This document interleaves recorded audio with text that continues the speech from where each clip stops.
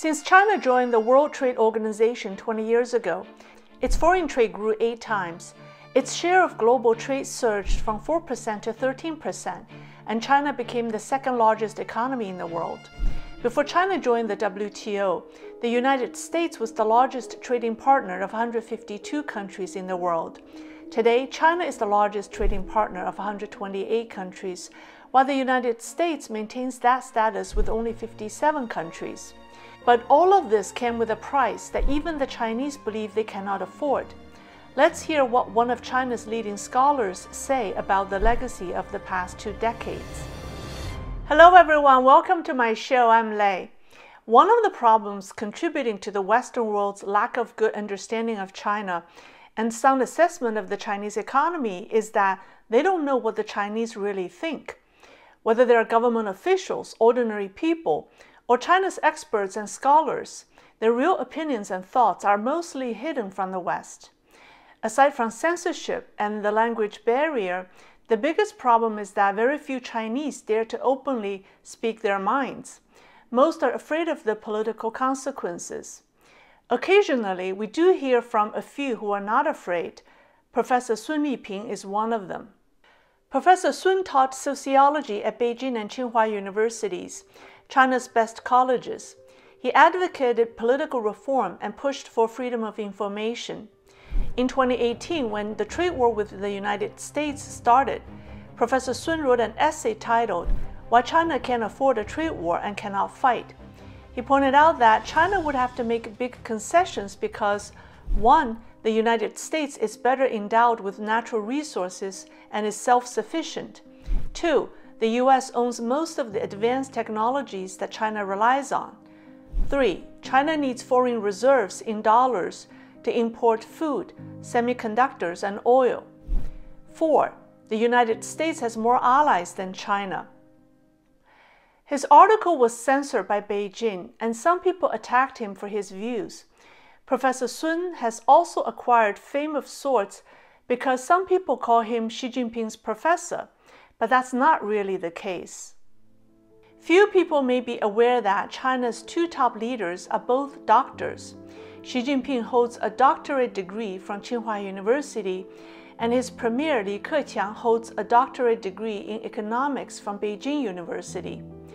Although some people question how Xi Jinping got his PhD while being the deputy governor of Zhejiang province, for the record, he's a doctor in Marxist theory and ideology. His PhD dissertation was reviewed by the academic committee at Tsinghua University, and one of the professors on the committee was Professor Sun Liping. Recently, a video has been circulating online about a talk Professor Sun gave about the legacy of our generation judged from the vantage point of future generations. It's very compelling. Please take a look. 我个人的看法，将来子孙后代写历史教科书写到我们这代人，不会有任何好词儿来写我们这代人。我们这代人在子孙后代的眼睛当中，很可能就是一代很荒谬的、很愚蠢的，甚至是很可耻的一代人。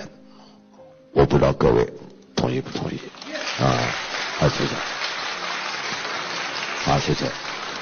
为什么这么说呢？各位你可以想想，我们这代人呢，可能是在整个人类历史的长河当中，这是最独特的一代人。独特在什么地方呢？就我们这一代人就把地球眼睛这么多亿年形成的那点财富，原来埋在地底下的，就这一代人就给弄出来用光了。煤给挖出来了，石油给抽出来了，天然气弄出来了，各种矿产资源给挖出来了，然后弄出来干什么了呢？能烧的基本上都给烧了，最后化作一缕青烟。那有同志说，那还有很多不能烧的吗？深圳这些高楼大厦就不能烧吧，对吧？这不都是留给子孙后代的财富吗？我的一个朋友，建设部研究中心原来的主任，现在退休了，陈怀，他说了一句话，他说中国建筑的平均寿命30年。我就再给他加20年呢，各位你可以想啊，就50年后，我们现在看起来是财富这些高楼大厦，可能绝大多数就是一堆垃圾。这堆垃圾有地儿放没地儿放都不知道。In a matter of 2 minutes, Professor Sun summarized China's decades of economic growth marked by high energy consumption, high pollution, and low human rights. Beneath the glory of the economic takeoff lies the dark reality of pollution, sweatshops, labor camps, and a health crisis caused by barbaric industrialization. 3 years ago, a study by the Chinese University of Hong Kong showed that lowered life expectancy and reduced agriculture production due to air pollution alone could cost the Chinese economy 267 billion renminbi per year. In addition, there are over 450 officially recognized cancer villages in rural China, where contaminated water and air have caused widespread cancer. And these are only official statistics. The reality is far worse than what our future generations can forgive us for. 我前些天跟清华的学生讲，有同学知道清华建筑学院这中国山最有名的建筑学院了。我就说，我说你千万不要把里面盖的这堆房子看得太重，将来子孙后代比我们会盖房子，将来对他们来说盖房子是很简单的事儿。那时候他面对着你给他留下的这堆烂楼质量低劣的面目可憎的，他不是感谢你给他留下这个财富，他可能是发愁这堆破楼怎么办，怎么拆，拆完这垃圾往哪儿放。各位，这一点都不是笑话。就几年前，美国就有很正式的学术论文在研究，说中国这楼都差不多都是这些年一块盖的，到时候再一块拆，这垃圾怎么办？有正式的研究的，各位，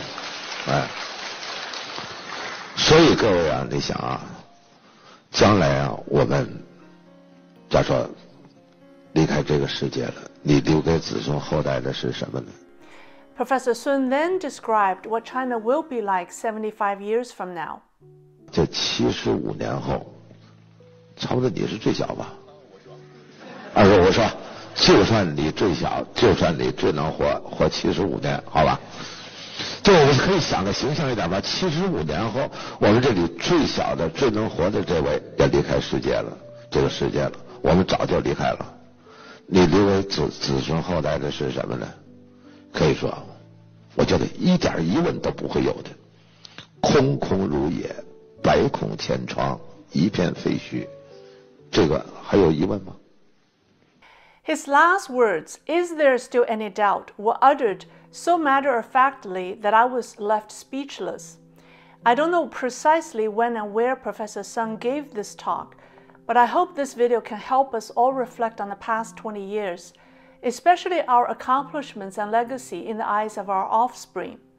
I hope Western scholars, researchers, policymakers, businessmen, NGOs all make an effort and take the time to hear the real voices of Chinese people and the opinions of the true China experts, so that the official CCP rhetoric and propaganda will no longer blind the world.